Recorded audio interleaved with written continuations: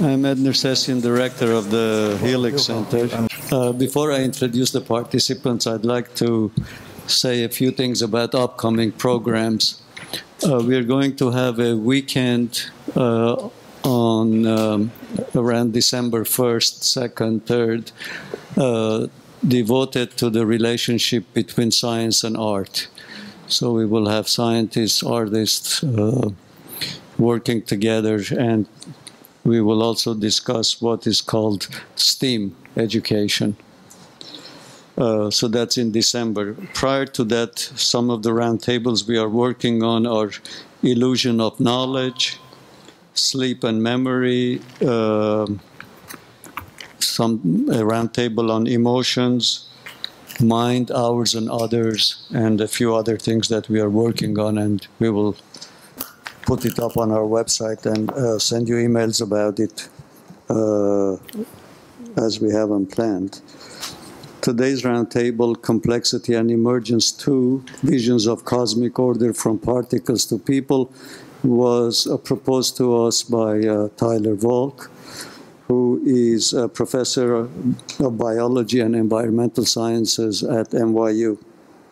The other participants next to Tyler is William Grassie. He's an interdisciplinary scholar, academic entrepreneur, and social activist and author. Next to him is Tim Maudlin, who's been here a couple times before, who's a professor of philosophy at NYU. And next to him is David Grinspoon, astrobiologist, senior scientist at the Planetary Science Institute. And on the other side, it's Ilya Temkin, professor of biology at NOVA and research associate at NMNH. Thank you.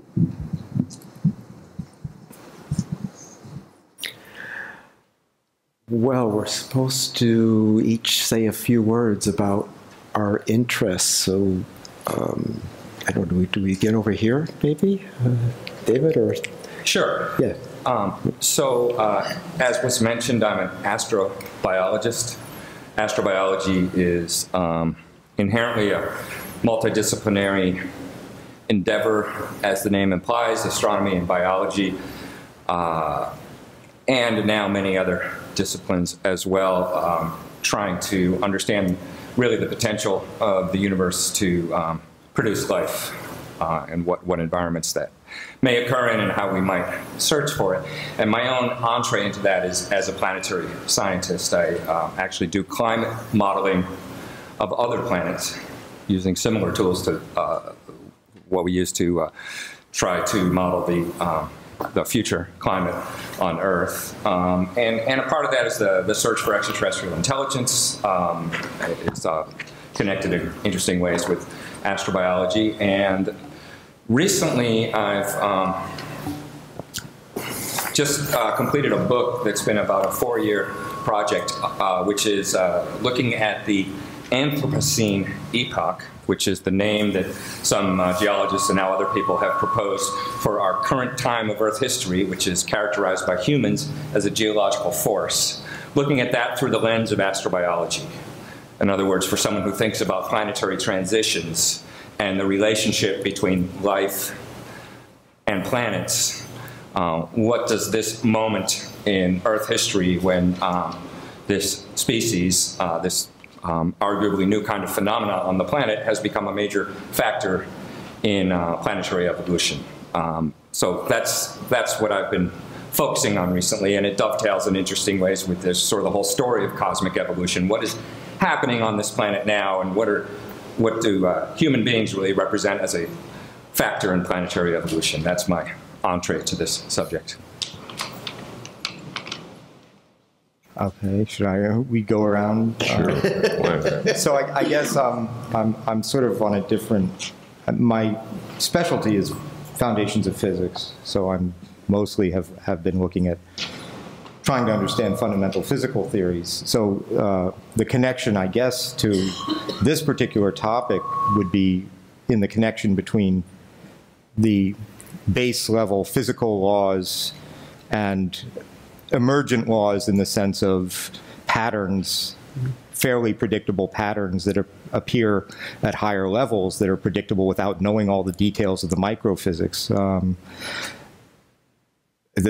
Insofar as I have much to contribute, it's that it's kind of, I mean, just to appreciate what a mystery it is, why that should even happen.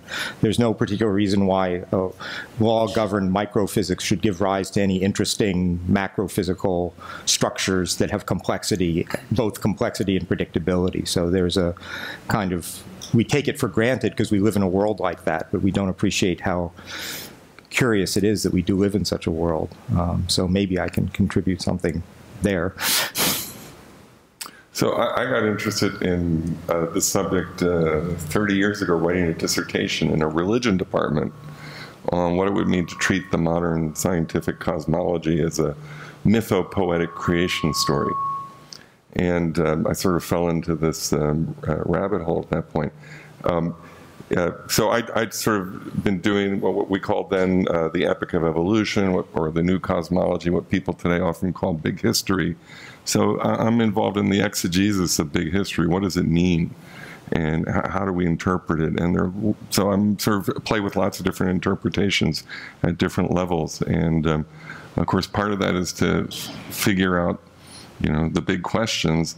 But also, I'm really interested in big history as a kind of pedagogical endeavor, because we've learned so much about the universe in, say, the last 50 years, and about ourselves and human origin and our psychology, and of course, all that has also fueled a tremendous change in the way we live, the Anthropocene, as you mentioned. So for me, putting it all together, both as a sort of metaphysical question, but also as a pedagogical endeavor, is what's inspired my work over the years. So most of my bread and butter work has involved the global carbon cycle and climate over the years, energy systems, but the work on the global carbon cycle took me from the macro planet down into molecular levels, and I also had a strong interest in patterns. Tim referred to patterns at different scales, and how pattern at one scale can influence another scale, and how sometimes similar patterns can reappear, such as binary systems or certain shapes, such as spheres. This began because Ed invited me to a panel in April, which I could not go to, but I said I have this new book called Quarks to Culture, and Ed said that seems like a good topic for a panel on complexity and emergence in May, so let's set that up. And what and you have the handout in case some things get referred to that everybody could talk to, because I think tonight physics is going to come up, and biology is going to come up, and culture is going to come up, and these figures are from my book. And what the basic idea was that if you go down into the body, into cells and into molecules, one can be going down back in time in terms of the origin of the types of these things. So the cell had to come into existence before you can have a multicellular body such as an animal. And a molecule has to come into existence before you can have a cell that's made of molecules. Now, not the cells of our body, or not the molecules of our body, but as a type of system, there had to be a buildup from something small to large, or there was a buildup, and it doesn't have to be, but science has discovered this, a buildup from small to large. And then I just said, oh, I wonder if one could count, I wonder if one could use the idea of combination into new systems from small things. One could use that sequentially as a number of steps and distinguish fundamental levels of who we are, and not just up to our body, but then we are part of a social system too. So I was just wondering, can one do that? And then that led me into these 12 levels that I talk about, that each have, the next question would be, each must have had something special that came into existence or emerged in order for the next level to happen that could not have happened at a prior level. So there must have been something about the molecule that was different from what the atom was, that the molecules required to form a cell, a living cell, that the atoms by themselves could not have directly gone there. And the same with the fundamental particles of the standard model of physics. There's some paper in Science years ago that somebody said you don't model bulldozers with quarks, that there's these intervening levels. So that's been well known, that there's been, the physicists talk about the onion, the layers of the onion, and the biologists have had their major transitions of evolution. And what I was merely doing was saying, oh, one could actually see them as part of a way to do big history in terms of certain levels. And it relates to things like emergence, but that's the topic of the panel. So I'll just leave it at that. I'm an evolutionary biologist and primarily interested in the general mechanisms that lead to the formation of the patterns we see reflected in the history of life. It is clear that evolutionary processes occur at multiple levels of biological organization, from molecular to all the way to ecosystemic levels. And the patterns that we observe in nature, they are the outcomes of the synergetic effect of different events that occur at all these different levels. So to me, prior to even attempting to address the question of how these processes result in the patterns that we observe and describe as evolutionary biologists, we need to be very clear about the ontology of the structure of the organic world. And that's where, to me, the question of the hierarchy and the level structure of the organic world comes in. And it's not a surprise that it's by itself, the level structure has been long recognized. Every single textbook in biology begins with the description of the hierarchy of the living world, starting with molecules, leading to the formation of subcellular structures that then make cells, cells make up tissues, and so on, until you get to the organism. Organisms make up populations that interact with each other in an economic way in the context of ecosystems, communities, and so on, up to the all-encompassing biosphere. However, if you look very carefully at this stereotypical structure that everybody is familiar with, you begin to recognize that this hierarchy of scale, where you simply order biological entities in the order of the smallest to the largest, it's probably a sufficient way to maybe describe different types of biological entities, but it doesn't provide an explanatory power to explain the processes, because at the same level, there are entities that cannot be encompassed in a single uniform hierarchy. Evolutionary biologists like myself who try to look more seriously at these questions recognize that there are two types of biological individuals that fundamentally differ in their nature. Some of which we refer to as systems, where the relationship between entities that comprise the system is based on the energy and matter relationships. And an example of that would be, for instance, a cell where different organelles interact with one another in some kind of economic way to make the larger system go. They're basically part of the whole system.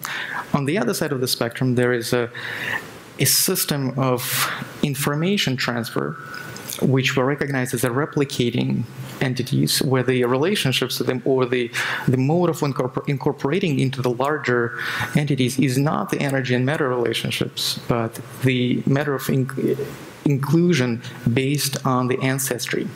These are genealogical entities, which are better described not as systems, but as historical lineages. And the evolution occurs as the interplay between these two separate, however overlapping hierarchies. So an example of that would be, so within even our bodies, there's this duality of interactor and replicator systems. So our body is composed of two fundamentally different units, is the soma and the germline. The whole purpose of the germline, or our cells responsible for reproduction, is only to transmit the information from one generation to the next. So one can be perfectly happy organism living without leaving any offspring behind. So you'll be perfectly functioning as a system in the canonic way without ever reproducing. So it's just a second aspect of our nature, as well as any other biological system at every level, to be able to replicate in a proliferative way so that processes like selection or sorting can take place where the evolution results from. So to me, this is the most fundamental question within evolutionary biology, is to see how you can understand the processes that impact systems, the hierarchy of systems at one level, or the so-called ecological, sometimes the economic hierarchy of life, and how that reflects in a synergetic effect at the different levels in the historical or genealogical hierarchy that we perceive as what we described in systematics and taxonomy as a tree of life, and the patterns that that are being of that tree that are shaped throughout the history of life. So one of the problems we're going to have talking about complexity, let alone emergence, is that we're dealing with all these different scientific disciplines, and there's no numeric measurement of complexity. It's not just the size of something; it's how diverse it is, perhaps. Or I'll focus later, perhaps, on how much energy it consumes, how much free energy flows through the system. But I think it's really important. A lot of people don't understand. I'll be curious what you. I talk about the great matrix. We're talking about hierarchies or scales, and we do have some interesting scales. We have a scale of time, chronology. We have a scale of size. We have measurable scales of free energy flow through a system. The electromagnetic spectrum is an amazing scale, which is very important in our level of reality. And sound is a different type of scale. Interestingly, humans have a much broader, many orders of magnitude, auditory capacity than we actually perceive visual light. It's very small range. And I think then we can go to inductive or scales. Or let's say there's a scale of information and ingenuity. Or there's a scale of sentience and consciousness, or when, of course, the scale that we're talking about is emergence of complexity. So those are maybe there are others, I don't know, but those are kind of ways of orienting us to all phenomena that science describes. So we have, I think, some interesting. It's not just anything goes. There's a lot of restrictions about what science can understand or feel. I call it the great matrix. By that you mean the system composed of all these different scales?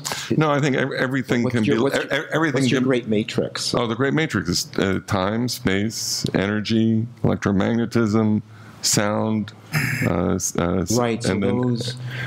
So would you? But some of those seem like subsets of others. They are, for sure. Electromagnetism is a form of energy, for sure. So is sound. So some might be more primary. And we live in this amazing little thermodynamic eddy in the universe where complexity runs uphill. And so we have this, if it weren't for that thermodynamic eddy, right. Where the Goldilocks conditions were just right, we wouldn't be here talking about it. And so how do you see that? So the thermodynamics run uphill, meaning you can have local reduction in entropy and increased complexity, as long as there's a global increase in entropy. Anytime energy flows through matter, it creates order, creates information. And so that's what the weather is, right? It's a way of dissipating energy. That's what a hurricane is, or a tornado. And when it passes through solid matter, it can also have memory, and it can also compute, and can reproduce itself. And so the weather, the gas molecules, as soon as the energy flow stops, they just dissipate. But life has achieved this internal telos to survive, reproduce, and create life more abundant and extravagant. So for me, the the fundamental physics of the universe is that as long as there's energy flowing through matter, we have a possibility of increasing complexity. So I think that's key, the possibility of increasing complexity, but it might not be an inevitability. Absolutely not. And it says nothing about how that complexity is going to evolve or what it's going to be, but the possibility exists. So that's a kind of fundamental level, and most people don't get it. It's very counterintuitive. But Eric Chaisson at Harvard and Tufts astronomers done some really interesting sort of back of the envelope calculations about how much energy flows through a system. Let me just put it out there really quickly. Take the sun as a unit. Of course, it's really big, and it really puts out an enormous amount of energy, but a photosynthesizing microorganism is about 500 times the energy density flow of the sun when you normalize for the mass and the time frame. A mammalian body is about 10,000 times the energy density flow of the sun. Our brains are about 75,000 times the energy density flow of the sun. And by the way, our brains only work on about 25 watts of energy. Right? So our bodies work on about 100 watts of energy. And if you take all the energy that we use outside of our bodies as a result of first fire mastery, then agriculture, then fossil fuels, we're millions of times, the people in this room are consuming energy millions of times that of the sun. So it's very, again, when normalized for the mass of the system. Mm-hmm. So energy is part of the story of complexity, and most people focus on the information side of it. It's informationally driven, but you don't get the information without the energy flowing through matter.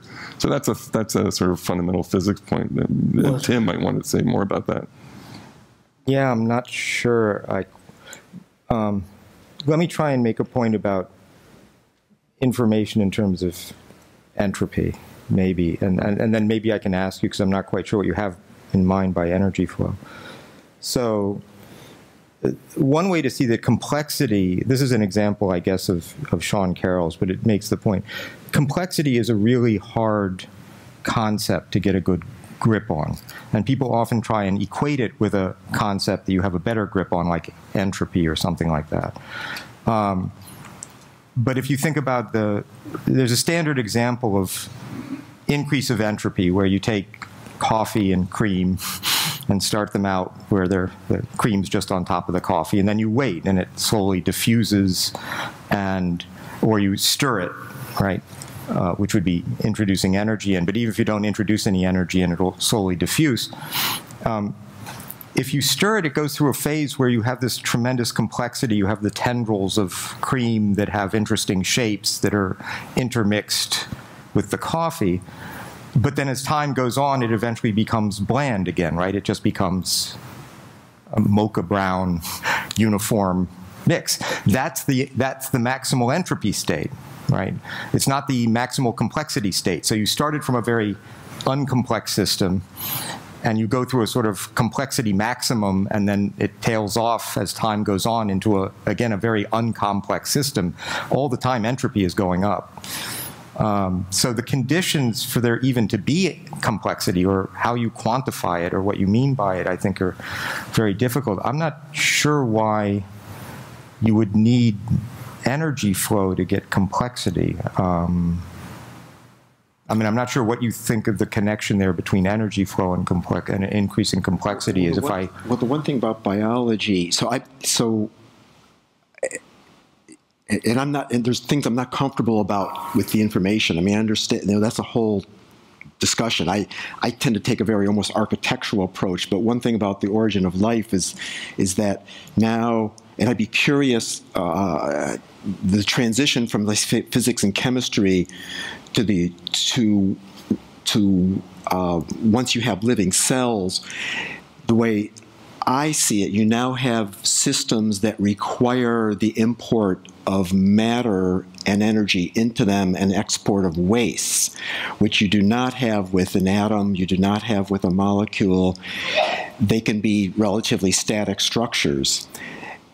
And so so to have life, you do need a field of either molecules that contain chemical energy in the environment or radiative energy with photosynthesis. And so that does have to flow. That was something, of course, you understand, I know you know that, but that was something what you were asking then, what that transition meant. But I'm sorry, because once you have a system that requires inputs of matter and energy and exports waste, it seems to me then biological evolution almost follows logically from that, because since these creatures are replicating themselves, they can't just grow forever. They split and they form two cells. Now they're in competition inherently, because if one is importing a nutrient, that's depleting the nutrient in the environment.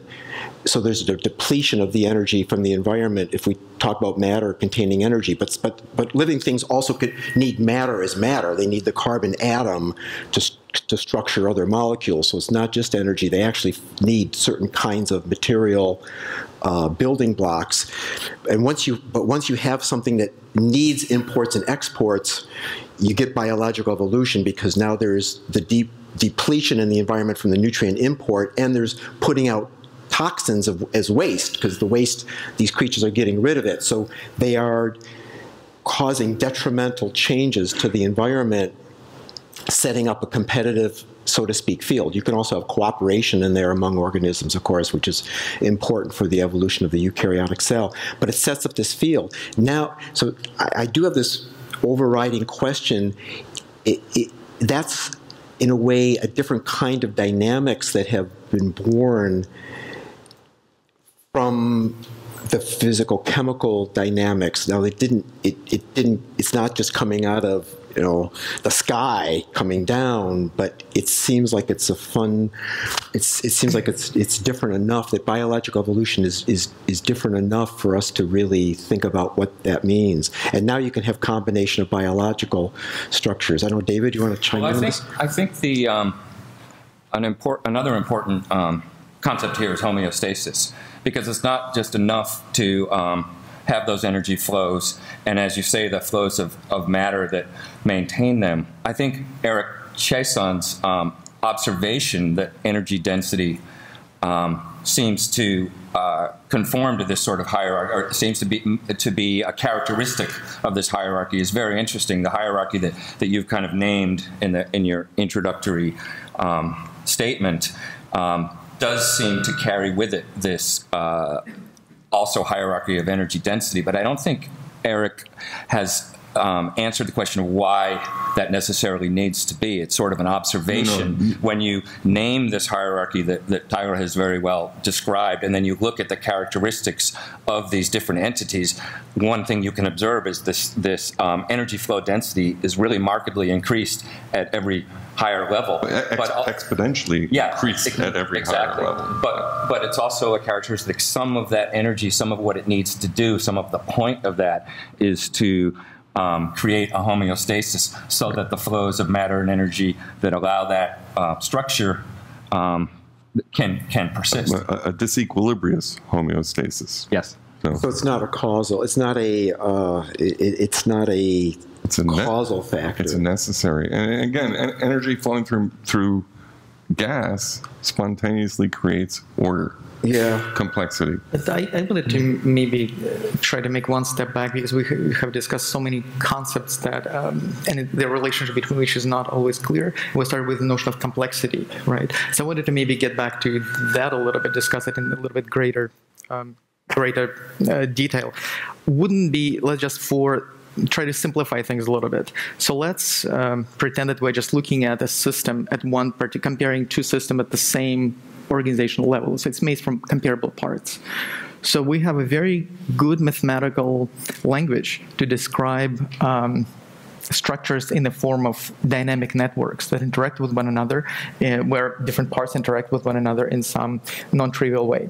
We can describe its topology, the strength of the relationships, define its modularity, the overall topology, and by doing that, we can compare two systems in terms of, and there are some numerical ways of assessing complexity at that level. The difficulty comes in when you start looking at hierarchical systems, where an element of a system is a is in itself a complex system of a different level, then you can argue that the system is more complex the more hierarchical levels you have, because what you get, I think, overall. Could you just clarify, when you say hierarchical, do you mean nested? I mean nested composition. Because sometimes people use hierarchical to mean like a tree structure. Yes, or not hierarchy of control. No, I meant specifically physically nested in like a Dan McShay sense, because I know McShay talks about one form of complexity is numbers of layers of nestedness. Yes. Right, and I saw that he has a paper in your new book. For example. But that's what you're talking about when you say hierarchical. But specifically about one particular type of hierarchy when you have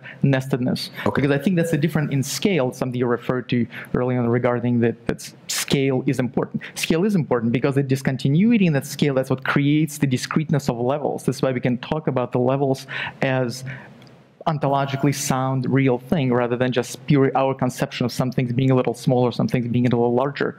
Because I think nobody would argue that when two individuals interact, it would, like two humans would interact, it would be correct to say that cells of one interact with an individual person of another, because these are not comparable entities with regard to this scale, because the rates of processes at different levels are completely different. So you cannot really, so that's why when we look at a dynamic system, it can be only composed of the elements of the same hierarchical level, because they are, if you engage in the energy and matter relationships, it can be only among entities that are within the same structural level. I'm totally into that, where then these entities at these different scales have certain kinds of relationships that they're capable of. Yes. Like, so we are capable of using light and sound, of using remote sensing, which cells, biological cells, they can be responsive to light, but they're not actually, as far as we know, communicating through, like, say, a linguistic modulation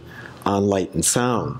So the way I see it is that it's not only the birth, what's key is not only the birth of these new scales of size, but these entities or systems have new kinds of abilities to relate. And I think what you're saying is that they tend to relate to entities on that same level. Yes, yeah, and no, you, Tyler, referred to with your approach of recognizing these levels. These are the fundamentals, jumps in these levels of organization. Something that was sometimes referred to as major transitions. Major transitions in the biologists. Yes. Yeah. It's not about how the system, once it's already emerged, how it starts working with this having multiple level structure. But your focus seemed to be on the emergence of these levels in the first place. Right. Right. So, which is it's a different story. Obviously, it's really you have to have these levels emerging first prior. Because now we're faced with the already an existing system of these levels that must have emerged sometime through history. But it's a different question of how these levels have appeared in the first place, which is go ahead. I'm just not sure I understand. I understand the notion of level. I can make sense of the notion of levels, I think. I don't see why you would think that only things at the same level interact. So suppose I'm a biologist and I'm looking at, I don't know, otters.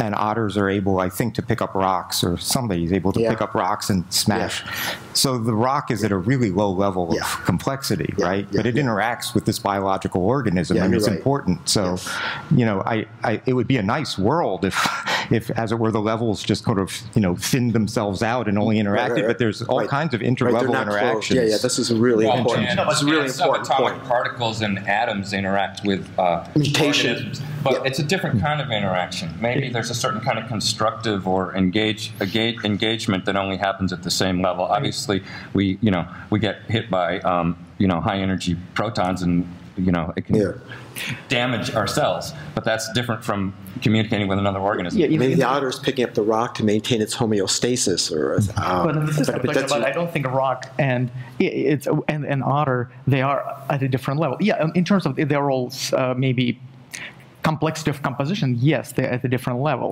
but I'm not putting them at different levels because of their complexity. Because they're at the same level of interactions, they belong to the same level. Because at the same time, the fly is an organism. It's a level of an organism. It will interact with a human, because human is an organism. They're at the same level of an organism. But obviously, you can argue that the fly maybe is more simpler than a human. That doesn't make them, but it would be wrong to say. So I would take them as multicellular. I would treat them on the level of multicellularity. Yes, multicellularity. Yes. But it would be wrong to say that an otter interacts with an ecosystem, because the ecosystem, that's a level that's encompasses not in all of the otter deals with. So otter would interact with other abiotic and biotic elements in its own environment, but not with ecosystem as such. But what about the fact that a human being is a multicellular organism, but now we know with the microbiome that we're not only interacting with unicellular organisms, but that in fact our nature is integrally composed of unicellular organisms, which are themselves integrally composed of things at smaller levels. So it gets complicated, doesn't it?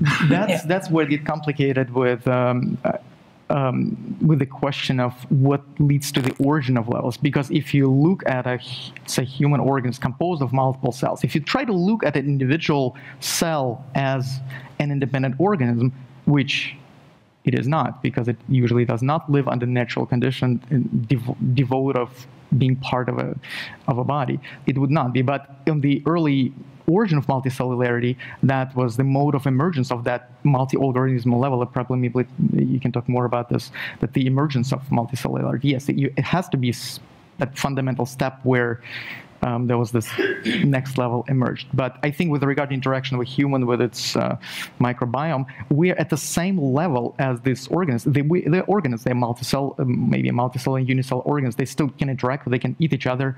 It's, well, maybe not multicellular, unicellular organisms will eat multicellular one. But it's an organismal level. It's complexity and level are not necessarily can be equated. I think you can only compare the complexity of entities that are at the same level. If you can compare between levels, then you have to see how many levels. What do you mean compare? What do you mean by compare? When you said you can only compare two entities at the same level, what do you mean by, what are you trying to... you don't use particle physics to do economics. Oh, okay. So, I mean, you mean to have the discourse. I mean to have the discourse to figure out the scientific relationships. But I think it's important to note that the adjacent levels often do have things to say to each other, and that there's a difference between complicated and complex. So the example I like to use is a car is a really complicated thing, but we sort of know how to build it and how all the pieces work together. But a traffic jam on the morning commute where everybody's driving along and a little variations in somebody's speed starts replicating and all of a sudden it's stop, go, that's a complex phenomena. And complexity is a whole science of its own, and all the most interesting things in the universe are complex adaptive systems, where there are lots of different interacting parts, and there's some freedom or possibility of things happening differently. So complexity as a term of science is really different than complicated. And a lot of what science is trying to make things that look complex turn into complicated problems. But now there's a whole bunch of phenomena that we study, some of them very simple, like flocks of birds, which some can be described mathematically, some not, that are complex. And I think that's an important... But what you just described as the relationship between the complexity of a car structure and the traffic, which cannot be decomposed and be explained in terms of the car parts. That's the exact, I think, example of comparison between different levels. I mean, in some way, the traffic jam is simpler because it can be mathematicized, by as little units, and people write equations for it and do modeling of it. Where a car, yes, it can be understood, but to me, the multiple levels of a car. Of course, the car jam is made of cars, that's why it's but I think what you just said is going to be much more true in 10 years. about traffic jams when there are no more when they're mathematized, when their human drivers are no longer a part of the equation. Right. Whereas now, you know, there's a complex neurological, sensory, reactive component to that, where it's interesting to note that soon there'll be traffic jams that are probably just as complex for different reasons. So here's something I'd be really, so we haven't gotten into culture yet, but I'd be really curious about how you think about this idea, how you all think about it from different angles, and particularly from a general principle. So lots of people for years have been talking about cultural evolution, which is like biological evolution, not by having a genome and not by having a phenotype-genotype, but by having properties of propagation, variation, and selection. So the automobile manufacturer can make more cars. That's propagating. They're not self-propagating yet, but then they put out variants. Scientific theories can do the same thing, put out variants, and then it's selected in a field, either in one's mind or in society. Now, there's certain pushback against that from some of the social scientists. No, you don't want to make the comparison too rigid. But there's really sort of a tidal wave of literature happening in this in cultural evolution studies, simply saying that there's been the way I would put it, sort of a rediscovery of these triple processes of propagation, variation, and selection of pattern that occurred at the beginning of the origin of life at the prokaryotic cell and occurred again at some point in human evolution. I'll take it to be definitely by the time, complex tools, and we think language. And I think there's also a similarity between the amino acids, 20 amino acids, being able to build the complexity of proteins, almost an infinite complexity of proteins, and human phonemes, a few units of speech, being able to build almost an infinite number of words. I think there's kind of a parallel between this sort of element going to complex, being within the cell as the genetic and amino acid system, and simple elements being complex in the human language system, corresponding to the beginning of a propagation, variation, selection process in biology with a propagation, selection process in culture. So I'm curious is then if there's been a rediscovery as these levels of organization have built up, if suddenly the prokaryotic cell, which is using biological evolution,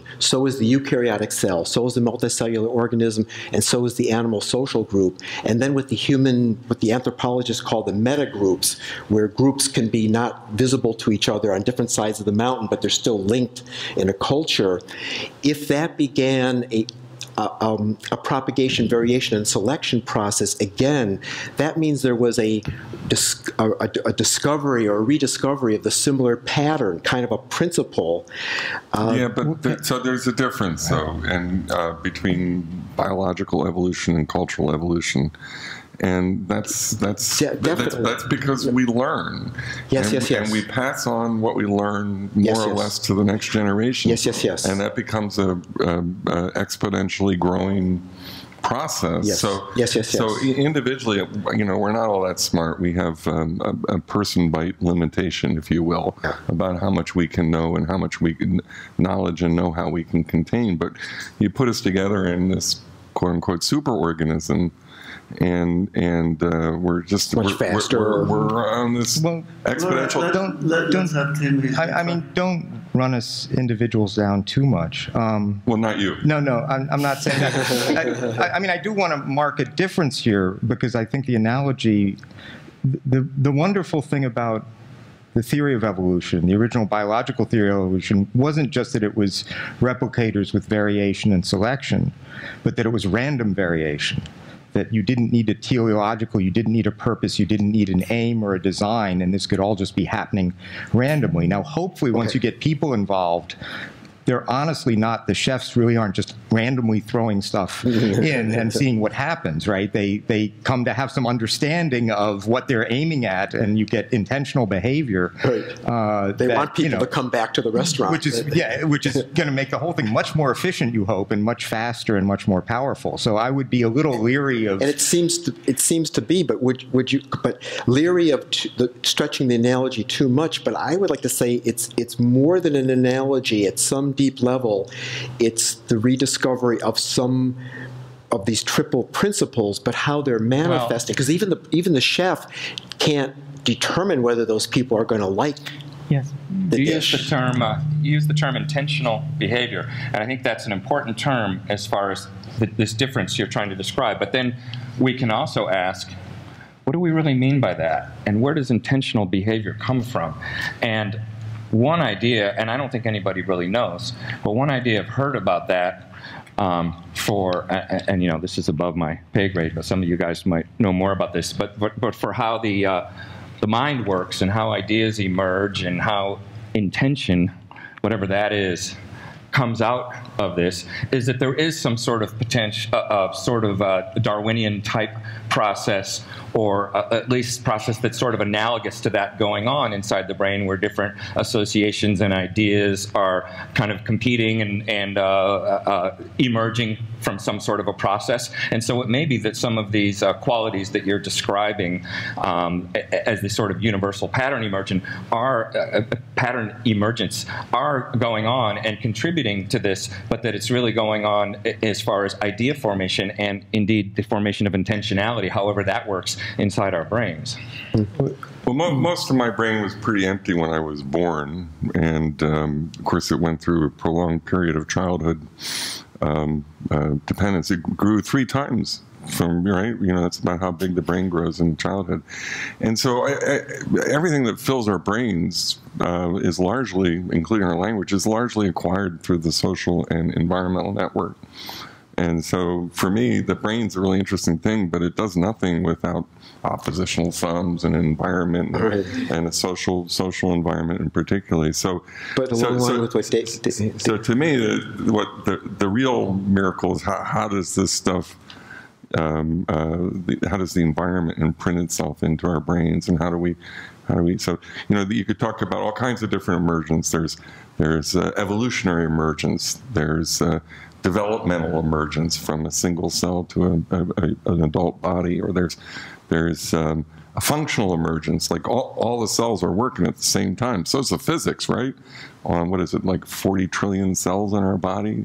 About half of them, as many bacteria. And then you could even talk about intelligence emergence. And that can happen to an individual, it can happen to a species, and I think Can it happen to a planet? Can it happen? Well, you know, so that's the question. That's the Teilhardian, Pierre Teilhard de Chardin, the Jesuit priest, one of the patron saints of religion and science. But to continue to go back to David and try to tie it into what you said, is that yes, we're born with these baby brains, and we suck up a lot from the environment. And one of the things we pull up is the ability to be intentional, or at least use that language to people. Oh, I thought that through, and I now decide this. That's in a way a propagation, variation, and selection. Well, there's let me again make a kind of analogy here in terms of so it's certainly true that you speed things up by, as it were, virtual processes in the brain that make selections out of different, I'm deciding what to do, and I think about 5 different possibilities, and I try and project out what will happen and make my choice on the basis of that. And those are only the ones you're consciously aware of. Right, but you do need I think you need a distinction. And think about chess-playing computers, right? So originally, really the chess-playing computers were sort of blind variation. I mean, they just did massive searches of all possible move sequences, which, because of combinatorial explosion, they had a horizon. But in some sense, they considered hundreds of millions of possible sequences of moves. And if you ask an expert chess player, he'll say, I considered 4.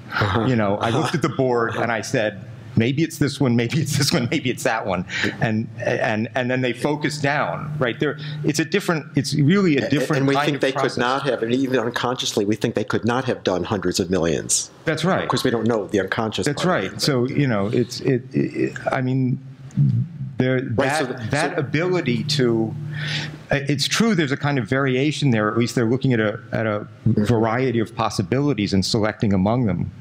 But there's also a lot of interesting things going on that they can look at such a small variety of things and apply their cognitive resources to them. But also, to be really true to biology, the variation is also really not. Also, from biology, we know it's not entirely random. Also, we know that some parts of the genome can mutate more readily than others. It's predictable. We know that some mutations are filtrated to the level of the phenotype, not also through some random manifestation, but there are some constraints by the organism level. So it's not also entirely random. But I think, in general, the metaphor of relating cultural evolution to biological evolution, I think it's both a useful analogy, and there is some truth to it in a very general sense, because if you define evolution in a simply even just basic Darwinian terms, Darwin didn't use the word evolution at first. He just used descent with modification, which simply, in modern language, you can translate it as a fate of information. So in that sense, evolution can occur in any system, whether information transfer from one generation to the next, as long as you have some sort of replicating system. So human culture, it adds to it a new mechanism of information transfer and modification, which is through our culture. And because that method is quite radically different, you can transfer information not only to the next generation, but kind of laterally, almost like bacteria do with their lateral gene transfer. You can recover lost information from the past, and there are all sorts of ways how information can be transferred in ways that are not found in biological systems. So it certainly lends to some novelty, and intentionality is part of it as well, some creative intent of individuals, so we should not discount those as well. But at a higher level of maybe higher social structures within human society, there is some element of maybe not necessarily selection, because I don't want to draw analogy to like fitness in biological systems. I think it would be too untrue. But there is some sort of a sorting. You have variants, and they're being by some either random function or maybe not. They're being sorted and distributed where some persist, some do not. In that sense, it does hold. But wouldn't you say there's some kind of fitness, maybe about a bottle or everything that we design that you're uncomfortable with using the word fitness? I don't personally. I'm a little bit uncomfortable because you want to keep it to biology. Because in biology, fitness has very specific meaning. Is the ability to replicate itself more, maybe having a better form in, say, an element of human designed shape. It might not necessarily translate into a higher rate of its reproduction. Right, but sometimes like in terms of manufacture. Right, so the better way of having the typewriter in terms of ergonomics was not the way the typewriter worked. I just don't know to what extent it can be generalized. Maybe it is true, but I'm. I'm actually one of the few people in the world who uses a Dvorak simplified keyboard, which was designed in the 1930s by an efficiency expert based on the frequency of the letters and the 2- and 3-letter combinations to minimize finger motion. And but we're all locked into the QWERTY keyboard, which was designed to make us type slowly because the machines would jam. And Stephen Jiggle has a lovely essay about this, about, in evolution, it doesn't have to be optimal, it just has to work, and then it gets fixed and stuck.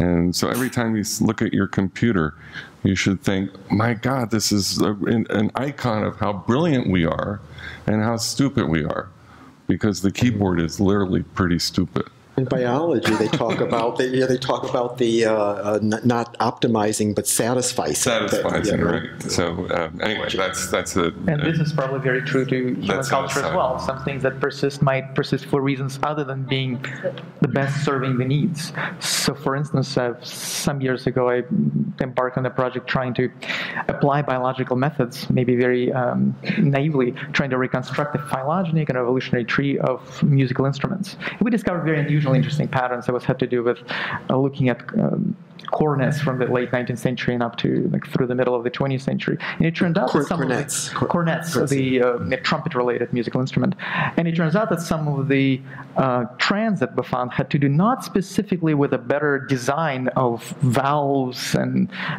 the way horn is structured overall, but there were some purely economic reasons for developing the industry in some ways, because some people patented certain ways of making it, preventing other people from doing it. There were other social forces, had nothing to do with optimizing a particular item, obviously humanly designed in a very creative way, item that was very consciously designed, but it could only develop in certain ways because higher level social structures that like patent agencies and maybe some individual players, some jazz players that use some of these instruments, they preferred some of the more archaic designs just purely for aesthetic and historical reasons. They didn't really care about maybe a better playability in some ways. So there are many more, I think, aspects to ways of variations being sorted in human culture. That's why I didn't want to define it as a specific fitness function, because fitness applies only to one thing. Aesthetics is an interesting thing to bring into it. I mean, because as you say, there are obviously some important and interesting analogies between cultural evolution and biological evolution, and you've named several of them. But yeah, when you start talking about fitness, I mean, it's very easy to say when you're talking about Darwinian evolution and even sort of neo-Darwinian evolution, what the sort of goal is. You don't really need a goal. It's just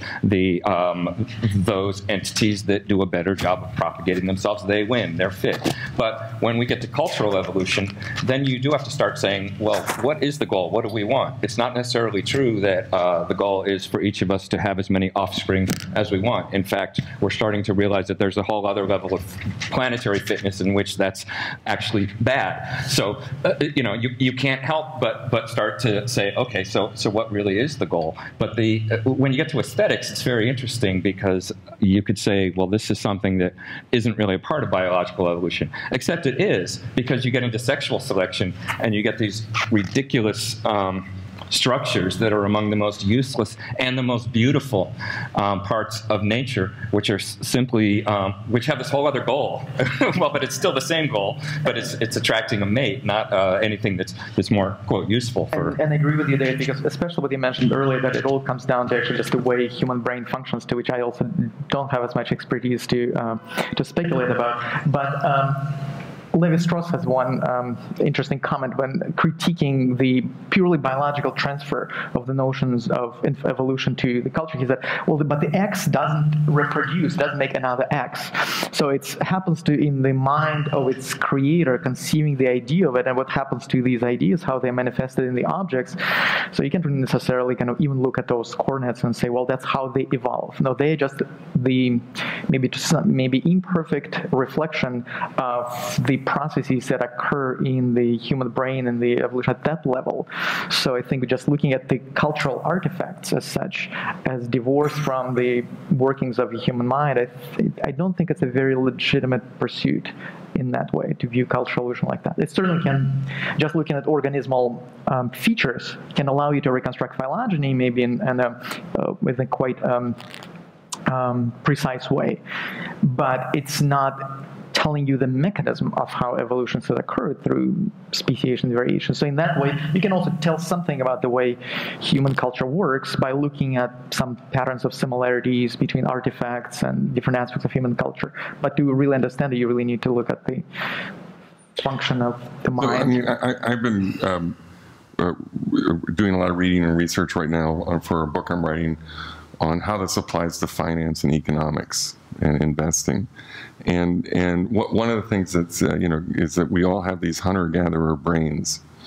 And, we live in this incredibly advanced civilization, but we're still, on the psychological level, we have a lot in common with humans 10, 20, 30,000 years ago, 100,000 years ago. And so our thinking is fast and slow, we're predictably irrational, and we're driven by all kinds of variable hormones in our body. And so there's another question is, how did a complex global scientific civilization possibly emerge from such stupid primates, some of whom are President of the United States recently. Well, so, I wonder, do you really think that we live in an incredibly advanced civilization? No, I think we have the potential to form one, but I would say that, as a basic prerequisite to define an advanced civilization, you would have to have the ability to imagine that we are sort of a part of a sustainable civilization, and I'm not sure we're actually there yet. I won't. I mean, there's the normative, moral side of it, and then there's just the fact of it. And I'm just talking about the fact of it, that our world is so different than one that people lived in 100 years ago or 1,000 years ago. Yeah, I agree with that, but I also think that it's possible that, trying to describe Manhattan to, say, one of the hunter-gatherers who lived at Pinnacle Point 190,000 years ago, who may have been among the first Homo sapiens sapiens in southern tip of Africa, would be very difficult. Humans have an amazing capacity for reinvention. They were probably genetically pretty similar to us, but maybe that's more stuff now. Yeah, but maybe that difficulty of them imagining our world is as difficult as it is for us to imagine what an advanced civilization would be like. And so yeah, do you think that, how long before we get there? I'd like to know. Well, but this also, I want to see it. So when I hear you talk about let's make it happen fast, David. When I hear you talk about these levels, yeah. Atoms, simple cells, complex cells. Multicellular. One question that I can't help but wondering is, okay, what's next? Yes. The next level. Yes. I read something recently, actually, when I was just starting to write my book that I just finished, by Isaac Asimov, written in the 70s. Just a little short essay where he talked about this hierarchy of, atoms to molecules to viruses to full-blown cells to multicellular, and then he talks about the multi-organismic, and there's some examples of sort of full-blown superorganisms like insect colonies and so forth. And then he talked about we humans, we have leanings towards that superorganism. We have some identity with the tribe, with the group, but we're not quite there. We're still, and to me that was really powerful. I thought, and I say this at the beginning of my book, had it, huh? Yeah, well, that in a certain way we're stuck between the individual and the superorganismic, and in a way, that's one way of encapsulating our predicament here as human beings trying to have a sustainable society, because there are ways in which we need to function as a superorganism, but we're not inherently good at that. I found that powerful because it's just one way of trying to place our current cultural difficulties in the context of what we're talking about here. Where do we fit, and what's next in that? I'm really scared of that Because analogy. of the Borg? I don't want to be part of a superorganism. I mean, cells, unicellular organisms, we're looking out for themselves. And in multicellular organisms, the individual cells are easily expendable, yes. Right? They can be sacrificed, quite regularly for the good of the, and I don't want to live in that, in a society that's going to throw a bunch of us away. I don't think that's I don't think that's going to be progress, right? There's going to be progress when every person, nobody lives in poverty, when no individual, when people have, the resources are more or less spread much more equally than they are, and everybody has dignity, and everybody has access to decent things. That doesn't look like a superorganism to me. It looks like a rationally designed system, right? Again, rationality, it's kind of important when rationality gets in the game. Rationality just isn't in the game of evolution. And we're aiming for something else. We're aiming for something we've thought through and that has moral principles underneath it and so on. Well, maybe I mean, we're getting, maybe, I don't want to argue about semantics here, what we mean by superorganism. I certainly agree with what you just described as important goals. Yeah, me too. It's an interesting question. Are the bacteria within us that are, basically there are organelles within us that are pretty much the same as bacteria, but have found some way to live in harmony in an organism that we identify as ourselves. Are they unhappy? Do they know that they're not bacteria? And maybe the secret sauce to go from organism to healthy planetary superorganism is exactly some of what you said. Maybe the eliminating poverty. I mean, this is why it's not strictly a biological step right. to go to the superorganism. If we're going to get into intentionality and rationality, maybe that's what's missing to bring us to that next step. And evolution's just not predictive. I mean, there's nothing strange about evolution leading a system into a complete disaster. But as you were saying, cultural evolution is different because we have these scenarios in our mind. Right. And I think we're not thinking about the future enough as a... Yes, making people smarter would be a really good idea. So one of the things yes. that this little discussion brings out is that we have all these values like human rights, and they're not written into nature. They're invented by humans. Or the traditional religious worldview is that they're dictated by a creator. That each human has innate value. And so the scientific and post-Enlightenment world is trying to figure out how to ground concepts like human rights, which is, it's a great invention, but it's a fiction, just like money's a fiction. It's not really real. There's no other species exchanges matter, energy, and ingenuity based on symbolic systems of value, right? The symbolic systems are invented, yes. So one of the ways to ground our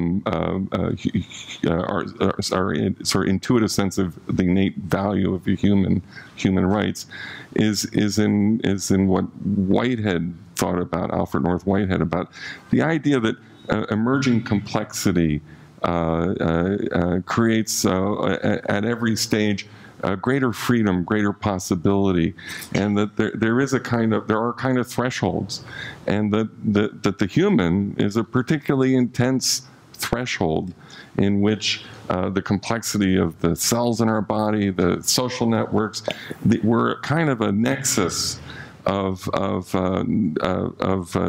a lot of freedom, a lot of choice, a lot of possibility. I don't think morality is really an issue for other primates, but it is for us. Do you think that the planetary scale that could be to overcome our fears that of being subsumed and being less free could be more free?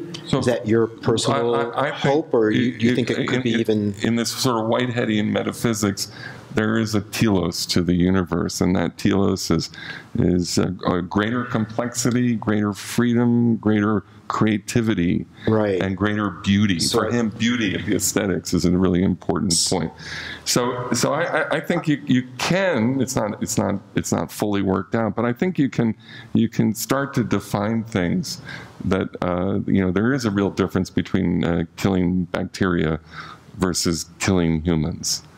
And there's a qualitative and quantitative difference, and you can't measure it, but it's not just a self-serving bias on my part. But otherwise, human rights is, and you have definite ideas about what they should be. Of course, evolution doesn't care at all about our future and that level. No, biological evolution. Right. Biological evolution has no moral. I mean, I would just like to register my objection to this fictional. I think there are objective standards of morality that have to do with equity and fairness and so on, that by thinking hard, you can figure out at least some of them. I'm not saying that there's a rational resolution to every moral dilemma, but I think there are some moral principles, that chattel slavery is just objectively wrong.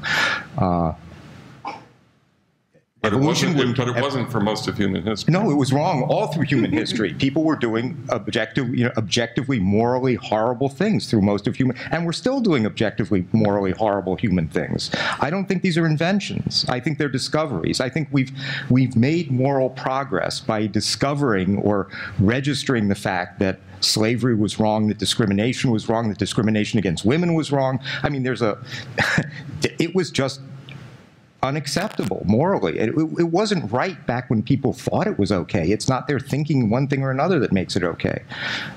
So Well, you're saying I'd like to agree with you, actually, but I don't. I mean, I wish I could agree with you. Well, so you are saying there is a moral evolution. yes, I think there is some There's moral, certainly moral evolution. but I think it's directed. I think our moral behavior has gotten, in many ways, better. Because it's through the recognition, Yes. I mean, through moral suasion. You think about the civil rights movement here was a matter of getting people, the majority of people, to care about a minority on purely moral grounds, on saying, look, this system is just wrong. Maybe I'm benefiting from it. So It's how do just you think wrong. that might play out in the future as we have tendencies which you brought up that are frightening tendencies, maybe for the subsumption of the individual into the superorganism anthill? I mean, do you see that we are going to need to either invent or discover? We're going to still have to be doing that. Like there's more to come. Well, look, I think there are a lot of, just as people could live in a society with chattel slavery and somehow avert their gaze and avert their mind from it, even though they knew. I mean, Jefferson knew, these people knew they were doing something wrong at a deep level. But we have lots of self-rationalization and a lot of psychological blocking mechanisms to keep us from recognizing how terrible certain things we are doing. Hopefully as time goes on, people will start to see, they'll look back at our society and say, you were so primitive, because they will have actually put into practice things that if we think about them in a calm way, we'll say, yeah, our society, I mean, as I say, we live in a society where there's such a thing as the working poor. That is, someone can be employed 40 hours a week and still work hard. And still be, there's just no moral principle that should allow that in any society. I mean, if you're a socialist, you think people shouldn't even have to work to have to live. And you can make that argument. That's going to be a harder argument around here. But even now, on both sides of the political spectrum, how could anybody say, yeah, somebody can be out there working 40 hours a week and still not be above the poverty line? So I just want to point out again that animals and trees and plants don't have moral choices. Right. We have moral choices. So now we need to talk about, how did morality emerge in human evolution? And again, we have hunter-gatherer brains. We're all tribal creatures. We harmlessly divert that into sports or other things. We less so harmlessly divert that into ideologies and nationalism and ethnic chauvinism and so on and so forth. But and so there's two ways to approach our moral. One is what's functional, what's best for the individual, for the group, and the other is principled. And so you're taking a principled position, and there's reasons why that's good too. And we certainly both agree that there's moral evolution, but you almost sound like you like the God there with the Ten Commandments, somehow imprinting in our biology rules against slavery and infanticide and a God imprinting our biology. I like how you're merging the two things here. There was an old art. If you go back to Plato in the Euthyphro, he gave the right argument about this. Creating morality isn't something even God could do. If you think God made up morality, then you're saying, all right, I'll have 10 commandments. Shall it be thou shalt kill or thou shalt not kill? Well, pretty much 6 of one and half a dozen of the other, right? Because there's no moral principle, right? Then you think then it's just an arbitrary choice, right? Then it wouldn't be a moral principle. But what about the fact that those societies that chose thou shalt kill, which plenty did, I mean, especially outsiders, right? Then they didn't survive as well. I mean, there is kind of a selection process in historical cultures. It's also true that the world evolves in ways, the reality of our situation evolves in ways that fundamentally change the moral landscape. There are more moral challenges we have now that people didn't have a couple hundred years ago. Sure. There's a historian, an environmental historian, named Jean-Francois Mouhot, a French guy who wrote an essay called Thomas Jefferson and Me, couple years ago, where he talked about Thomas Jefferson and slavery and how, as you say, he knew that it was wrong. But he said that Jefferson and his contemporaries lived with what he called a moral deficit, because even though they knew slavery was wrong, they could not imagine how they could live without it. And so they lived doing something they knew that it was wrong. And he goes further, that slavery was a big part of how they got the energy to power their society. The way we get energy to power our society now, we know is wrong, and it's harming future generations. This was not something we had to confront a couple hundred years ago, or a couple thousand years ago, certainly when the world was functionally infinite. Now the world is no longer functionally infinite for us, and we are confronted with new moral challenges. And it's very complicated, because it's not enough to just say, well, we have to change how we live. If you rode your bicycle here, you're fine. Although I applaud it. Hey, I took the train up here. That wasn't too bad. But it's a global problem that we have to address globally. It's not enough to change our energy distribution, because these issues of inequity you were raising, people in developing countries deserve a more high energy lifestyle than they have now, because rural electrification, being able to cook their meals without having to gather wood and dung that's going to cause them respiratory harm. There's a basic way in which they deserve and need more energy, and yet we all live in the same atmosphere, so it's our moral obligation not just to change the way we live, but to help them change the way they live. This is an entirely new kind of moral conundrum that humanity has never had to face before. So there may be moral I agree with you, actually, that there are moral absolutes that we can at least search for. But certainly the landscape has changed so that there are moral conundrums we face now that people have not had to face before, and that may well be true again in the future. The landscape shifts. Sure. So have you thought of what that might mean for the individual, the individual psychology? Well, again, to me, it's part of this trying to learn how to become a larger entity than ourselves, work together in groups in a functional and sustainable way. You may not like the language of superorganism, and that's fine with me if you don't, because it's really more of a metaphor than anything else. But certainly, I think we can agree that guided by compassion and principles of equity, and some of these principles we agree on, that we have to learn. We're faced now with a need to move into a mode where we can function well together in larger groups than we've had to before. And to me, that reflects this kind of hierarchy that you've described in an interesting way.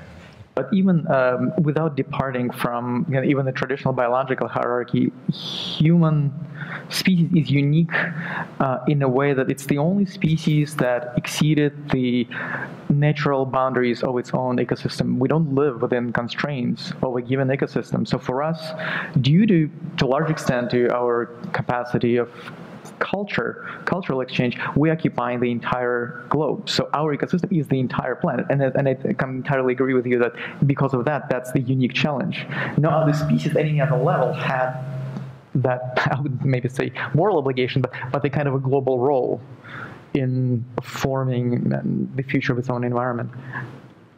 So in that way, it's certainly unique, even irrespective of culture, even though culture is probably what is responsible for the global status of our species. Well, there have been species, of course, in the past who've changed the planet and suffered the consequences of that.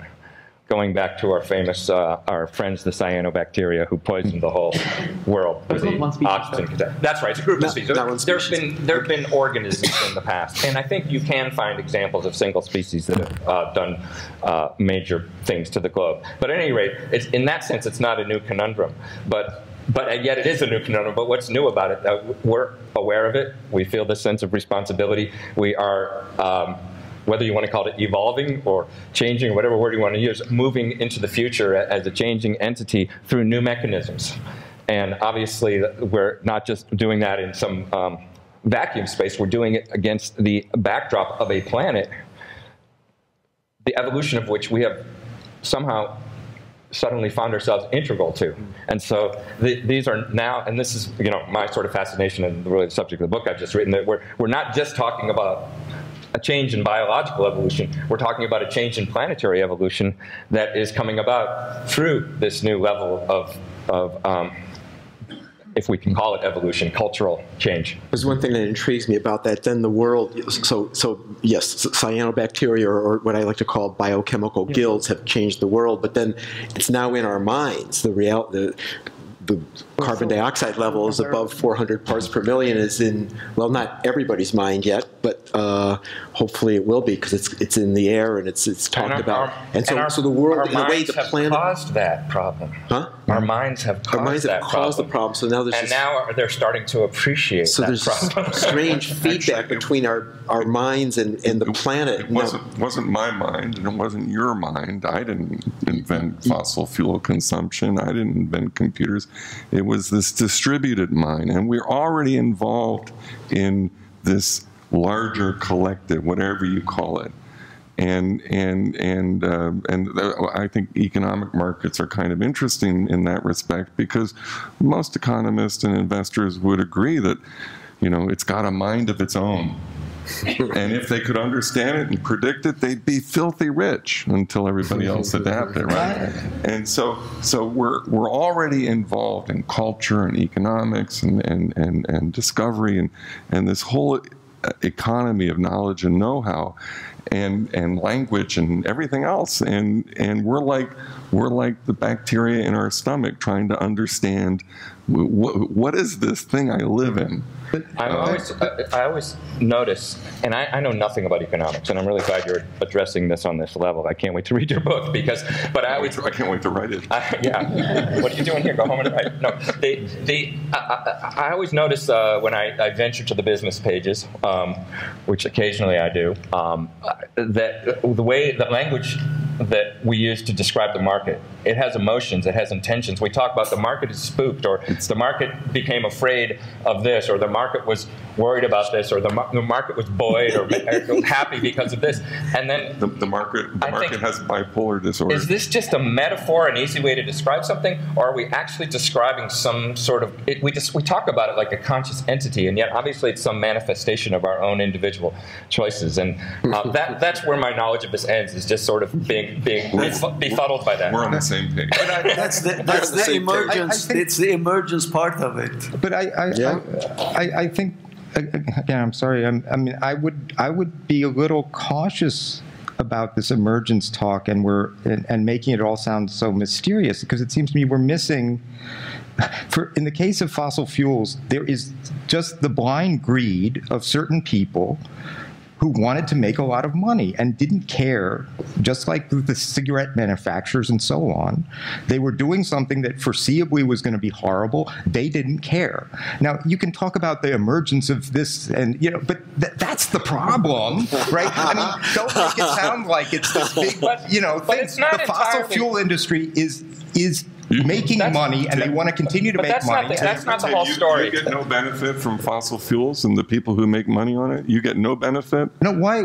But I didn't say that. I'm saying I'm just saying. I mean, there's a conscious attempt which has succeeded to make people disbelieve scientific results, right? To question the entire scientific enterprise, to think this whole thing is a hoax. And that's having terrible making it impossible to address this politically, which is the only way we can do it. Whether I have benefited from fossil fuels or not, and at what point it became clear the damage. Of course, in the beginning, I can imagine people saying, no matter what humans do, we're too puny, right? Or the stuff coming out of my tailpipe can't possibly mean that, there's going to be huge. Well, the greenhouse effect was not even understood. Right, so there was time. It took time to figure that out. In a rational situation, once you figured it out, there would be steps taken to ameliorate it. And we're being blocked by that, and it's not mysterious why we're being blocked by it, right? But so I think what you're describing is absolutely true, but it's not the whole story. I feel like this global mind we're talking about, which is actually kind of dumb and slow, is figuring it out. And fossil fuels have been this wonderful thing. They are a wonderful thing. I mean, we discovered that they replaced our slaves. Yeah, they replaced our slaves. They replaced whale oil, which seemed great for a while, and then we realized that we did that a little too long and did some damage that we wish we hadn't done. 200 years from now, that's how we'll look at fossil fuels. We did that a little bit too long, and we did damage that we wish hadn't been done. They've been an amazing source of energy, and if you look at the level of poverty over the last 200 years has gone down, down, down, down, down. There's been amazing progress. Human infant mortality is half what it was 30 years ago. There are a lot of ways in which this is the best time to be a human being alive, and a lot of that has to do That's for sure. with fossil fuels. Now, it's absolutely true that we need to change what we're doing, and a big part of the reason we're not fast enough has to do with the dynamic you talked about greed and people denying that and delaying it. So I completely agree with you, but the long story is one of, we did this thing that seemed great, it was great, and now we're realizing that we need to stop doing it as quickly as we can, and part of the reason we're having trouble realizing that this global human mind, is because of this fact that we're not all on the same page, and in fact some people are profiting by keeping us all off the same page. So I just want to say that the people who work at ExxonMobil or wherever do not think of themselves as evil. I'm sure they don't. They don't, and they have very few people do. They have exactly. Okay, we will stop here. Except for Dr. Evil. And so, Some of them are. Okay, we will stop. Probably. We will stop here and go to the audience for their questions. Okay. You have to go to the microphone if you have a question. Guess we all start talking at once. He says, "Okay, time for the audience to ground us." But this is getting. You have a question, yeah. Hi, I'm Gilles. I'm a neuroscientist by training, and I stopped doing that because of my new passion for psychocultural development. So emergence in culture is really the thing that wakes me up in the morning, and I was really enjoying this. Is really a rich conversation. I have one question essentially about cultural development. And you said something really interesting about that I didn't get before, about that if you add energy to matter, you create complexity, right? You said something like that. And it's kind of interesting because then you bounce back something that was said before about cultural development. I said there is a big difference, and it's learning. We learn. And I was sort of like wondering if you could make a parallel between matter and a flow of energy creating complexity as fueling emergence and complexity in the biological physical world, and having mental structures that, of course, you didn't talk about that, but they are mental structures, and they change. And this flow of information, which is really learning, which is the information that's available and that a particular individual will also be sensitive to, able to read, would actually fuel complexity, creativity, and the emergence of new mental structure. I was wondering if you could, if you had like any ideas about what is actually happening when we talk about cultural development or consciousness development. It's too complicated. It's kind of I can talk. I mean, so I think culture requires energy, just like all biological things, and for this great acceleration that we've been through in the last century, from 3 times as many people practically in my lifetime, much more consumption of fossil fuels, so on and so forth. I think that all requires energy to happen. But I think I want to also say 2 things. One, in Che-san's work, Eric Che-san, he talks about optimal energy flows. So if all the energy that we use outside of our bodies was going through our bodies, we'd all be burnt toast. So there are different ranges of optimal energy. They often, in big history, they often use the term Goldilocks parameters. And sometimes there are leaps or shifts from prokaryotes to eukaryotes or whatever. But but it's all the same process, whether it's single cells or human brains. It's energy, matter, and ingenuity, or information that contains ingenuity. And so DNA is a way of coding information, and what's more important than the information is it's information that does something. And so our brains are also good at coding information, and the stuff we remember, information that does something useful. And so, and then that information is exchanged between brains and across generations. And that's what bacteria do it by lateral genes transfer. But when you get into eukaryotic evolution and sexual reproduction and distinct lineages, then you have a different type of selection process, a more Darwinian. And it's not that Darwinian selection doesn't operate on our genes, it does. But we have this other way of evolving through collective learning, through symbolic language. And maybe the most important thing we invent are fictions like money or human rights or religions or cities. So I don't know if that answers your question, but there's my question was like, don't you think that there is a correlation, or at least like a mirror image between flow of energy in matter, fueling biological and physical evolution, and flow of information within mental structures, flowing the creativity and complexity in the emergence of new mental structures? Well, so you could talk about information density flow, if you exactly. like. That would be a that's nice, a term. That's a term that I sure. use. Information density flow. So humans are particularly amazing, and now of course we're creating new information. We're drowning in data.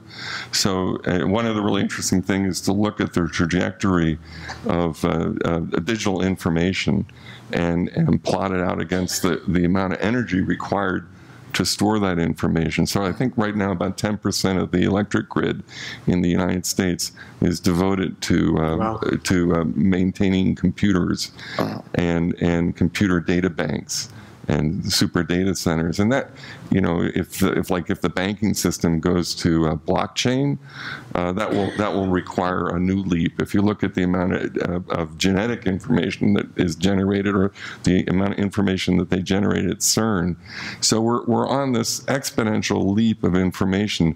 But what matters is information that does something, that has some ingenuity to it, and that's that may be lost in the jungle, as it were. Okay. And I'm okay with his question, just in terms of we feed, so to speak, mentally on patterns of light and sound, and to some degree smell, but mostly in touch. But so we are requiring these inputs not just for the raw energy of the light coming in. I mean, it's not really helping my body. It's way too little that's coming from you're asking that question of, as I'm getting patterns of light and sound. So I'm in a very literal sense of his question, I do see that there is an analogy there. And then what we do with that, of course, is not just, it's inherent, we have to do something. It's not inherent, we have to do something with what he spoke in English to us. So we're already receptive to that. All right, I kind of like the analogy. One last response, and then we move to the next question. I just want to add one more, but probably just even more immediate connection. I'm not a cultural anthropologist to really provide a full answer, but as far as I understand, the part of the development of the human brain was in part fueled by the change of human feeding patterns and diets, especially with regard to cooking, which led to the extremely much more efficient than for any other organism consumption of energy. And probably at the level of individual organism, even before you start talking about some communal responses to the collective consciousness. So at the level of individual, with the development of the brain, that will ultimately lead to the greater capacity of thinking processes. There was a definitely an influx of energy from the change of purely biological structures. So it has to do with feeding strategies, change in the feeding apparatus, the ability to cook, and related to that, utilization of tools. So it's so I think it's directly involved. Okay, next question. Oh, there are more. It's been a very interesting discussion, but one, and particularly in terms of the question of energy and ecology and so forth. But nobody mentioned an experiment that took place about 75 years ago, which was an experiment conducted by a rather small group, maybe 1,000 or 2,000 physicists, who produced an atom bomb. And the history of the science of this it really goes back to Einstein and Bohr and so on. So it was a long process. And they were very conscious of the ethical and moral possibilities about this event. We don't have to go into all of the discussions that took place. And among the scientists, there were differences of opinion, but generally those won the argument who said that knowledge and information is more important than a decision about what the result or the consequences of this would be. Of course, they were under the pressure of feeling that the Nazis were developing a bomb as well as we were, and that the Nazis, if they got one, would be more horrible than if we exploded it. And they also thought that this would have a great effect on the expensiveness and availability of energy, because they thought atomic energy is could, you know, we know all about this. But this wasn't discussed, and one of the reasons why I suppose it wasn't discussed is that they didn't know what the effects would be in the long run. They thought they knew what the effects would be in the short run, but not in the long run. And we still don't know whether this atomic development, what the effects in the longer run are going to be. And so I think that nobody has been discussing how we can find some way to be able to predict the future better, not only in the stock market, which will make one of us rich or not, because I think that's the real problem. We can't predict the future. We don't know what's going to happen, and we are still living or I am anyway, in the belief that the more we know and the more we understand about nature, our own natures and the nature around us, the better off we'll be. But that hasn't been proven yet.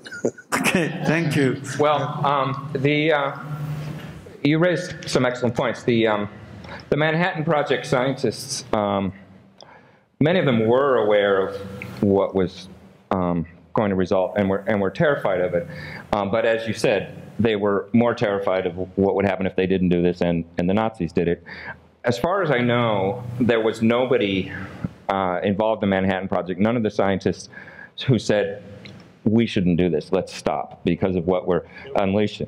There were a lot of them that immediately afterwards became leaders in the disarmament movement, people like Philip Morrison, and for the rest of their lives, many of them, this was what they devoted themselves to, was nuclear disarmament, because they realized immediately that they had helped create something that was not really a weapon in a meaningful way, but was a global suicide machine, which it remains. And they were even faced with the knowledge, the possibility that when they did the Trinity test, they might destroy the world. There was a calculation. They weren't sure, depending on the cross sections of some of these reactions, that they might fuse the entire atmosphere and at that moment destroy all life on Earth. They thought it was very unlikely. And they decided to go ahead with it. So, I mean, I think they were aware of these moral contradictions. They were choosing what they thought was the lesser of evils. And then a lot of them spent the rest of their lives working to put the genie back in the bottle that they had helped unleash. And we still live under that threat in a way that I think people underestimate for reasons that have to do with your profession, probably more than mine. No, addressing the psychiatrist. But as far as predicting the future, let me just say one more thing. Part of what I did, I was at the Library of Congress for a couple years ago as the chair of astrobiology, and one of the projects I did that I wrote up as a part of this book, Earth in Human Hands, was called a short history of the future, where I looked at predictions of the future through a large swath of history, and in particular predictions of now that were written 100 years ago, 200 years ago. And one thing you realize when you do this exercise is that nobody can predict the future well. Even really smart people, H.G. Wells and people who we regard as sages, who predicted certain aspects of it really well, but nobody gets the game changers. And I think that will always be true, and that I'm not even sure being able to predict the future well in total should be our goal. But there are certainly aspects of that have now become essential as far as those levers that we're pulling on the Earth. Obviously, climate modeling is important because that's a lever that we're pulling. So, we'll never be able to really predict the future well, but we'll be able to increase our ability to break that down into some tangible goals, such as predicting the effect on the climate of the doubling of CO2. Things like that we'll get better at. But as far as, the problem you're addressing really has to do with managing ourselves and our behavior, collective behavior, as we get more powerful tools. And that, I'm not sure, is even really a problem of science, so much as it is of spirituality and other realms we haven't entirely addressed yet in this conversation. Can I just say a word about the predictability problem? This actually, at the very beginning I said, well, here's an interesting thing, that it's amazing that above the microphysical level, where we think there are these strict laws, that there's anything predictable at higher levels, right? That they should form enough structure and have enough stability and predictability. In the case of, say, atoms, you put a bunch of atoms together and you get the ideal gas laws, which are very simple, right? And very, very predictive. And it's really important for that all the atoms are the same, or they interact in very much the same ways. The climate is more or less the same thing, but you get, because of the flows, it's a chaotic system, and so it's more complicated. But the kinds of predictions we're worried about, which have to do with human beings, that's a whole different ballgame, because every single one of us is different, and every single one of us will respond differently to our environment and differently to inputs. And you can't have a statistical, mechanical theory that's going to predict human behavior. Well, you never will have, because there's too much idiosyncrasy in each individual brain. So there's not the kind of uniformity that's going to allow for such a thing. So I think if you wanted to, who predicted the last election correctly? And this is something that, it's not far in the future, right? We were all living in this society. It had to do with collective psychology. It had to do with all sorts of things that I think are just not ever going to be amenable to strict prediction in any way. So I'm sorry to give you that story, but that's why I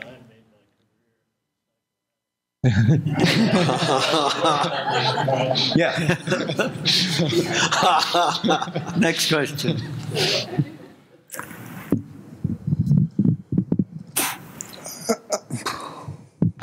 I want to propose a major breakthrough in making progress in the way human beings think together by sorting our different ways of being human, our different ways of thinking, our different ways of making sense.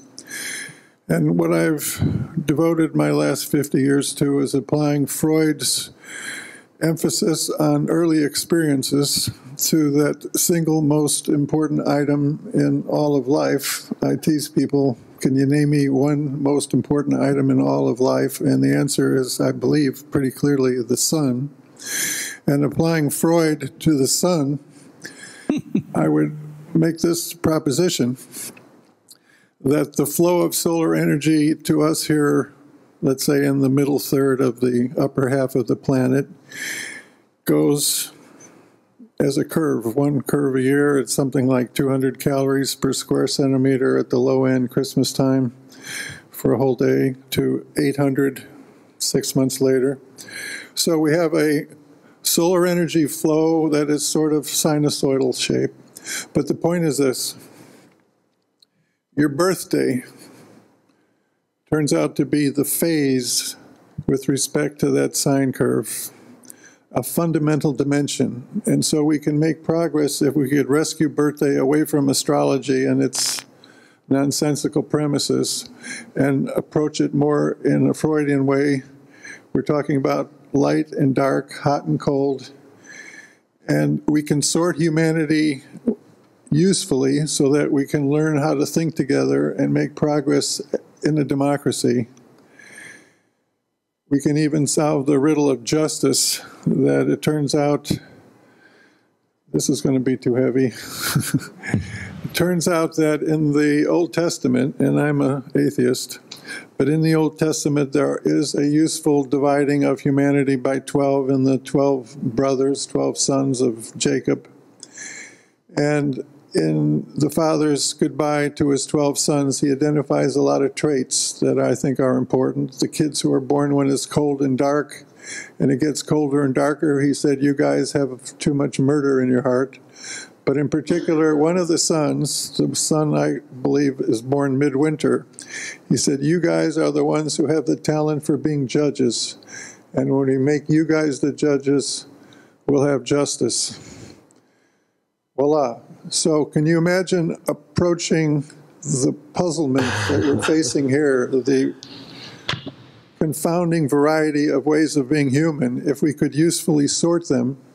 If birthday indeed was a legitimate basis for profound differences in human nature, could you imagine that as a basis for some progress? I guess when I hear that, I think of like ant castes or something like that. You know, the 12 castes of humans based on when they were born. I mean, I've wondered, like, whether I was born in November and whether, like, okay, I got like a month of going out into the dark, but then it started coming around soon. I didn't get very far in my own head about that. I guess I don't know. I think there was something in nature years ago about astrological sorting. I know you're not saying it's the planets, but I think it was pretty much debunked. I'm not saying that the light doesn't have some effect on people, but so does birth order, parent personality, siblings, what kind of electronics you're using. It's complex and complicated. It's complex and complicated. So, okay, next question. The point that you made about the Manhattan Project and how these really smart people came to the conclusion that they needed to be tribal because the Germans would do it if they didn't do it, is an example of, even if we have really smart people, they're still going to end up being tribal.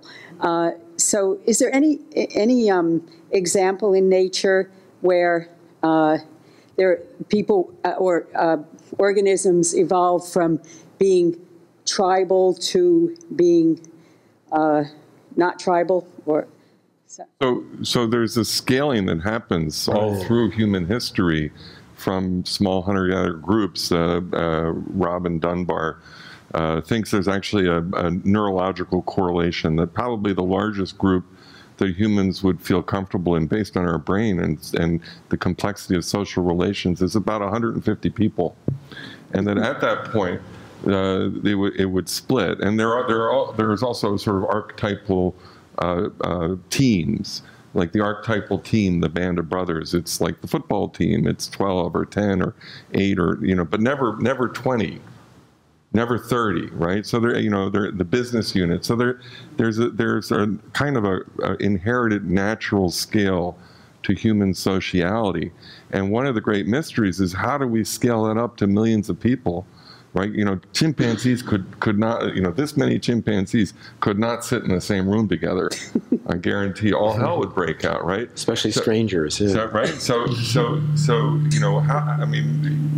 we're not like a big herd animal. We're intensely concerned about our social relationships, and if they get too complicated, our brains can't deal with it. That's Dunbar's quote unquote number. So one of the ways is what part of what I study, which is religion. And, you know, that's one of the ways that we scale up society, right? And we go from pretty egalitarian hunter-gatherer troops to hierarchical groups where there's a minority that steals the surplus production to sustain, you know, different hierarchies or whatever. And one of the competitive drives once agriculture comes into play is that agriculture is not a high growing productivity economic activity. It gets established and then it's pretty stationary. So if you want to get rich quick, the logic is you go invade your neighbors. You steal their livestock, their animal, you kill the men, steal the women, make them slaves, increase your labor, increase your land. And so within agricultural civilization, not only do you get things like patriarchy but you also get an economic incentive to militarization. And that militarization, that competition then drives the spread of all these ideas all around the world, and for good and for bad. So anyway, it's a mystery that 7 billion of us are on this planet right now. It's a mystery, and that we are, I think, the pinnacle of cooperation in evolution. That's how I would frame it, rather than the pinnacle of competition. But both have played an important role in human history. And to answer your strict question, biologically there are examples.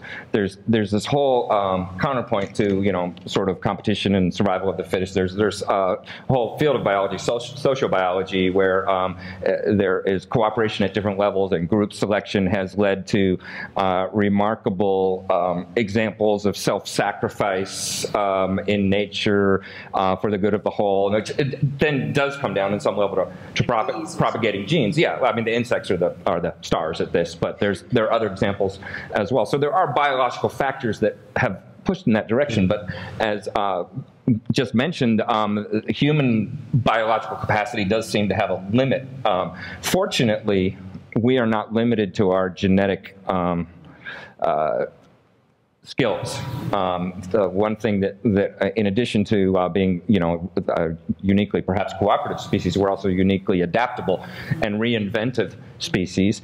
And you know, the world is changing in some ways that one can imagine increase our capacity to overcome tribal differences. Global communications, right now we're at a moment of possible fragmentation and trying to struggle with some of the effects of connectivity, but that may just be a moment. But it seems as though the trend is for global connection, and that combined with our innate sociality may sort of come to our rescue. Tyler, you want to respond also? No, I'm fine with it, what everyone said. Yep. And religion and spirituality, which can be used, obviously, for good or evil. And I would also mention science as something that is a global cooperative, and in fact, almost anything where people come together to seek some goal that's bigger than themselves. I've been a part of some spacecraft teams, you know, and very close to people, for instance, on this New Horizons mission that just made it to Pluto. And that's a team of hundreds of people who genuinely, I mean, yes, they fall prey to all the petty competitive, you know, motivations that we all do, but there's also this level of self-sacrifice, that we're all in this together, that we're all seeking this common goal. And humans do have an amazing ability. You know, unfortunately, a lot of times it's like our army against their army, which is what unites us. But there's that capacity that, you know, faced with the challenges of really the existential challenges that we're starting to become aware of, that that will require some level of global cooperation, that one can imagine those capacities being employed on a global level to face those challenges. Yeah, and I'm glad you brought up science, because you could look at the history of science and the scientific revolution as being a very much cooperativity among these scientists that were in different nations, that they just transcended that, you know, for the most part. Well, we have very little time, so please make the questions brief and the responses brief. Oh, okay. The latter part of your conversation was interesting. It made me think of a book by Frederick Frank, To Be Human Against All Odds. on the ability of mankind to transcend its reptilian brain, which one has to wonder when we look at the incredible cruelty throughout the world that man still, perpetrates. And I'm not just talking about areas of conflict. We can just look right here at home. We don't have to go that far. But the other thing that was interesting is you mentioned post-enlightenment and our morality, but maybe we need to look at other societies. If we look at the First Nations and their fight against the Dakota Access Pipeline and having another view of the world, which is not post-enlightenment, but is much more, is humane and is considerate of its fellow human beings, and of the principle that we don't inherit society, our earth, from our elders, but that we borrow it from our children. So maybe, white man's post-enlightenment isn't so enlightened. Well, speaking as one of the white men here, the panel is... I think it's the area where we discussed white privilege. Last question. Well, I probably should have brought this up when mental structures were mentioned. Being from the arts and humanities, there is a big crisis in the arts and humanities because of the increase of knowledge and the changing of mental structures. And this has a tremendous effect on the nature of art and the nature of literature and the nature of humanities. There are a few artists now who are trying something called Gesamtkunstwerk, which is an old term, about trying to unite science and all the disciplines in an art form. And it has its advantages, but only a very few can really unite all the complexity of science and the humanities. And I think it's something to begin to think of. We can't quite go back to the same mental structures in the works of art. Our world is too complex. At the same time, individualism is extremely important and must never be forgotten, because a work of art does come from a single individual. So I just want to remind you, all of this complexity is very interesting. More of the artists should be listening. At the same time, it doesn't mean that it's going to have a simple solution. And we are in a crisis now in terms of the nature and production of the arts. Great comment. Thank you. Great comment. Okay. All right. Thank you very much.